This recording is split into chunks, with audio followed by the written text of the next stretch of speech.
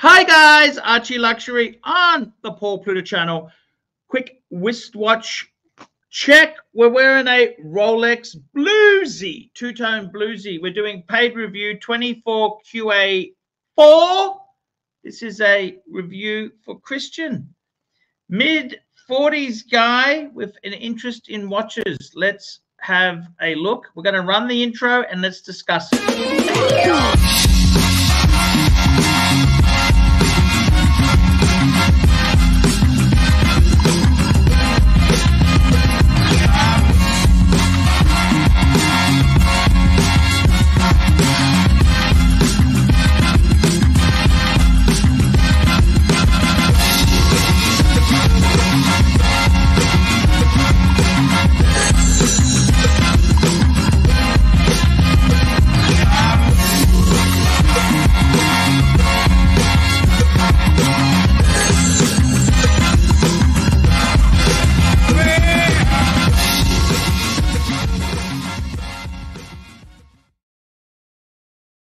Hi guys, ArchieLuxury on the Pluta channel. Quick wristwatch check. Two-tone bluesy.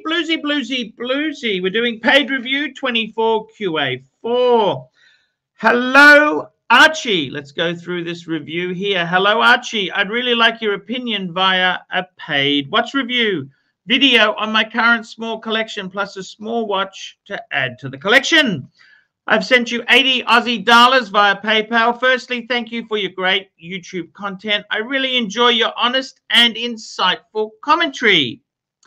Background: I am in my mid-40s and only really taken a greater interest in watches since around 2020. In saying that, my first mechanical watch was an Oris Aquis 300, which I purchased in 2015. Not knowing anything about watches other than I thought it looked good and was well made and not too expensive. I never babied it or serviced it, and it ran and sold it in 2022 for 60% of what I paid. Some might call it a shitter, but it was a solid watch and never let me down. Good old Oris. Yes, indeed there. Oris has got delusions of grandeur recently, but hey, that's the way it goes. Now, let's have a talk about his current collection. What's he got here? Let's have a look. We've got the first baby on the screen here.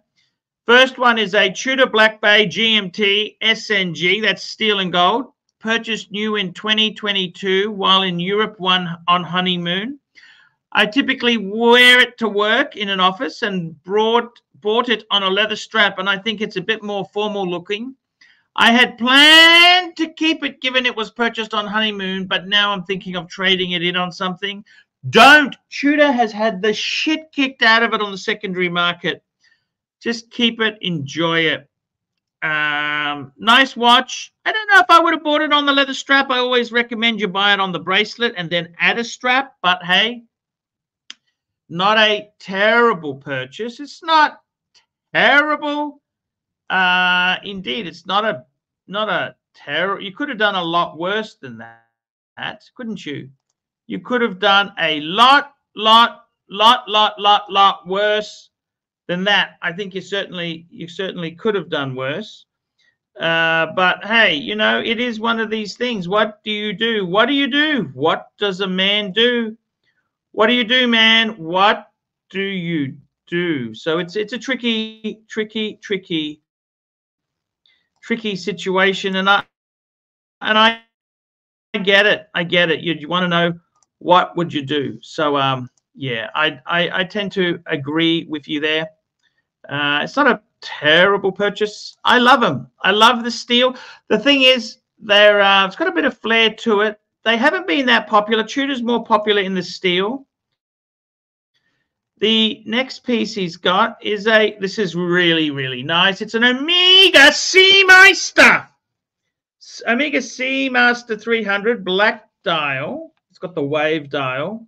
Purchased new in 2023 with a good discount. I bought it on a bracelet and also often wear it on this grey NATO for a more casual look. I think it's very versatile with excellent finishing and many high gloss finishes. I bought it over a sub. I don't know if I would go that far, but okay. As it's cheaper. Well, cheaper doesn't make it better. Mercedes-Benz is not cheap in a lot of cars. You can afford Vauxhall, or a Ford, but you know, cheap is not a good quality. Cheap Charlie, you don't want to be a cheap Charlie. It was cheaper, arguably as good technically, and a bit less known as not to attract unwanted attention. Fair enough. Then he's got the Seiko MM300 quartz tuna. The tuna. Oh, nice tuna. These are actually quite nice. Purchased used near new in 2021. I liked it as it was discounted Marine Master, and the quartz is very accurate and is a good way to set mechanical watches. I wear it occasionally. Well, just use the interweb. That's how I set my watches. But hey, the Seiko is nice. It's a tuna. Seiko tuna. Then we've also got, this is almost not worth mentioning, he's got a Seiko 5. This cost me about $250 on special. Then I added an aftermarket bracelet and bezel insert. Oh, okay. I wear it as a beater and on holidays. I don't have to worry about it. It doesn't look stupid like all those plastic watches. And then we've got something that nobody would ever fucking want. It's a Seiko quartz pocket watch. Fuck me dead. Fuck me dead. Who the hell would want that? I bought this as I thought it would be a cool desk clock with some interesting history. It's in excellent condition. Yeah, a quartz pocket watch. Fuck me dead. Possible additions. I can tell you what you need to add is a fucking Rolex. You need to add Rolex. That's what you need to add is a Rolex. You need to add a Rolex. That's what you need to add, man. I think I'd like to add a dress watch as I tend to wear larger sports type watches. My wrists are 7.25 inches. As you may have guessed, I'm not keen on spending big dollars with a budget of around 5,000 Aussie. However, if I trade the Tudor, maybe 10,000. Used is preferred. Fuck! He must be fun on date night. Longines Dolce Vita, sweetie. Oh, fuck, you're not going to buy that fucking thing. I am drawn to rectangular watches and think it's a good-looking watch. Longines has a good history, a good heritage, but they seem to be priced at the entry level, perhaps not the best. These are around 3,000 Aussie. Fuck me dead. Stay away from that fucking thing. And a ArchieLuxury Master. Oh, why wouldn't you go for the ArchieLuxury Reverso? That's what the fuck I would go for. Fuck me dead. I'd go for a Reverso. Ultra thin moon phase. JLC Master ultra thin moon phase. I'm drawn to the heritage of JLC with their technical focus, and I find the watch extremely elegant. Used, they go for around 10,000. You can do a lot fucking better than that. Something else, what would you recommend? Thanks again, Arch. I appreciate your feedback. So, personally, I would go for a Reverso. You can get a Reverso for 10. You want to get a big Reverso, not a small, weeny, whiny Reverso, proper man-sized Reverso. That's what you want, man-sized Reverso. What do I think? I think on the Tudor, let me give you some advice. The Tudor, don't fucking sell the tuna. Don't sell the tuna because you will get fucking handed your asshole on a platter. It's not a terrible watch, but just keep the fucking thing. The Seamaster, don't be fucking, that's so delusional thinking it's as good as a sub. It's not. It's a beautiful watch, but it's uncool to say that, comparing it to a sub. The Seiko Tuna Quartz, yep, these are very, very nice pieces.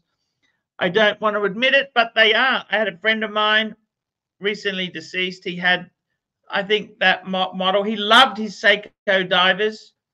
The Seiko 5, not really into modding, but yeah, I get it. The pocket watch is cute, but don't fucking buy the Longines. The Reverso, I'd get a Reverso if you like square watches. Reverso. And what I got to tell you is you need to add a Rolex. Every man needs a Rolex. Please get a Rolex Explorer 2. That's what you need to add, a Rolex Explorer 2.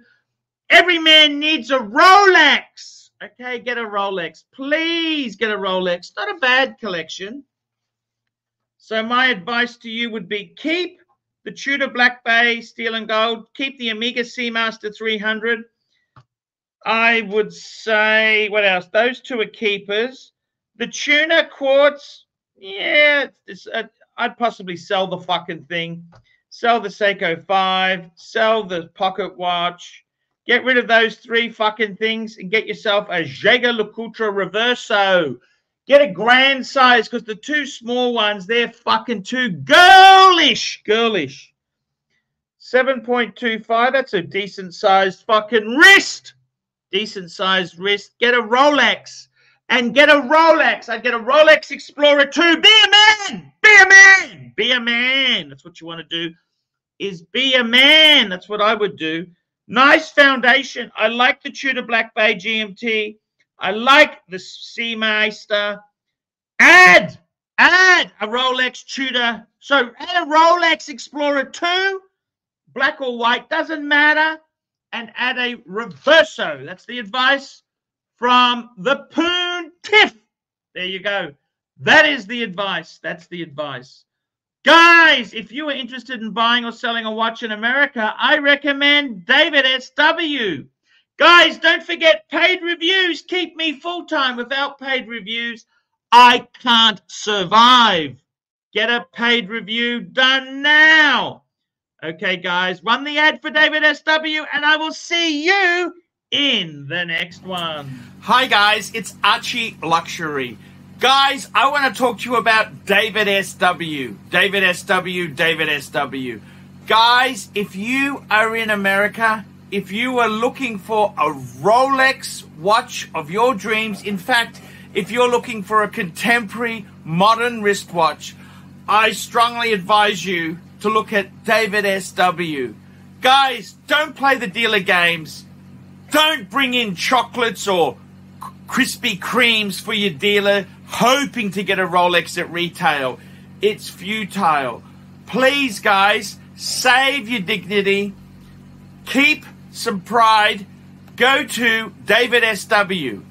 I would highly recommend David SW, David SW. If you're in America and you're looking for a watch, go to David SW, David SW, David SW.